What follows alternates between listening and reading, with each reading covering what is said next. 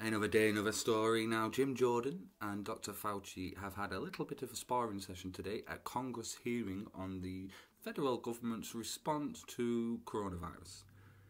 Now, Jim Jordan wanted Dr. Fauci to admit that protesters are also causing the spikes in COVID. Now, Dr. Fauci was dancing around this a little bit, but he did admit that any large gathering of people will do that. It will increase the spread of coronavirus. So in effect, except for saying the exact words that yes, the protesters do cause this, he admitted that any large gathering will lead to a bigger spread of coronavirus. I'm just going to play that video for you now. Do protests increase the spread of the virus? Do protests increase the spread of the virus? I think I can make a general statement. Well, 500,000 protesters on June 6th alone. Yeah. I'm just asking that number of people, does Yeah. it increase the spread of the virus? Crowding together, particularly when you're not wearing a mask, contributes to the spread of the virus. Should we limit the protesting? I'm not sure what you mean. How do we say limit the protesting? Should government limit the protesting? I don't think that's relevant to. Well, you just said if it increases the spread of the virus. I'm just asking, should we limit it?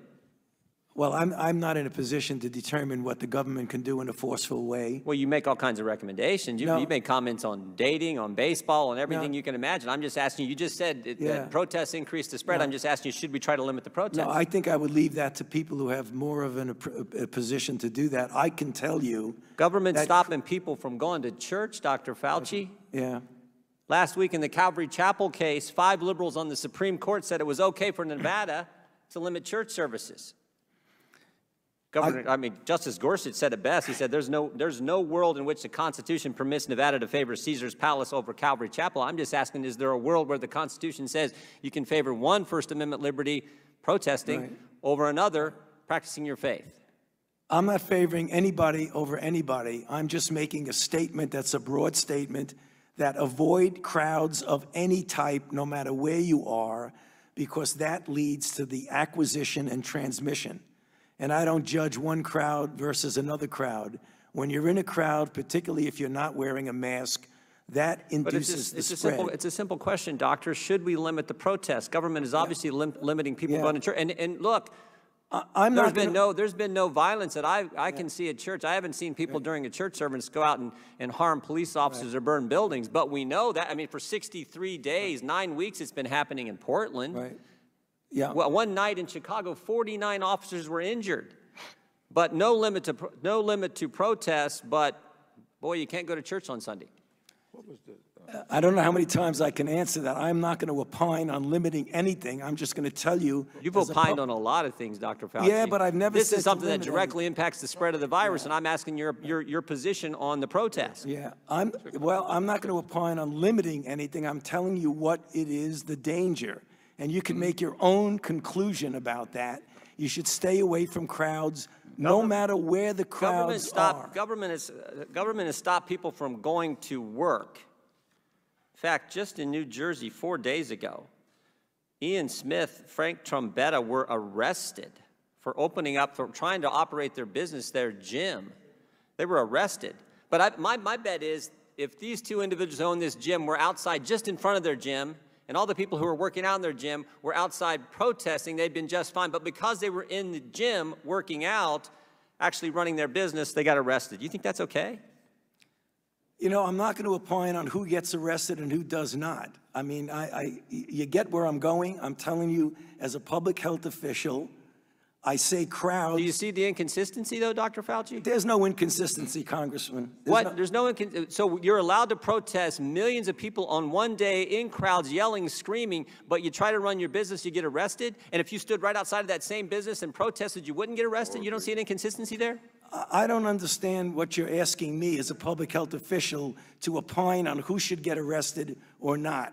That's not my position. You could ask it as much as you want, you've advocated for certain businesses. You've You've advocated for certain businesses to be shut down. I'm just asking you on your position on the protest. I haven't seen one. We've heard a lot about hair salons. I haven't seen one hairstylist who, between haircuts, goes out and attacks police or sets something on fire. But we've seen all kinds of that stuff during protests, and we know the protests actually increase the spread of the virus. You've said that. I said crowds.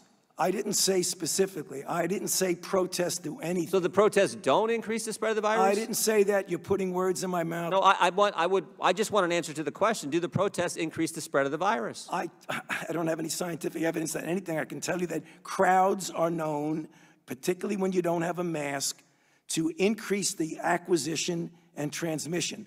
No matter what the crowd is. So you don't have a position on whether the protests increase the spread of the virus or don't increase the spread of the virus? I'm saying that crowds, wherever the crowds are, can give you an increased probability that there's going to be acquisition and transmission. But do you understand Americans' concern? Protesting, particularly according to the Democrats, is just fine, but you can't go to work, you can't go to school, you can't go to church. There's limits placed on all three of those fundamental activities, First Amendment activities, but protesting is just fine.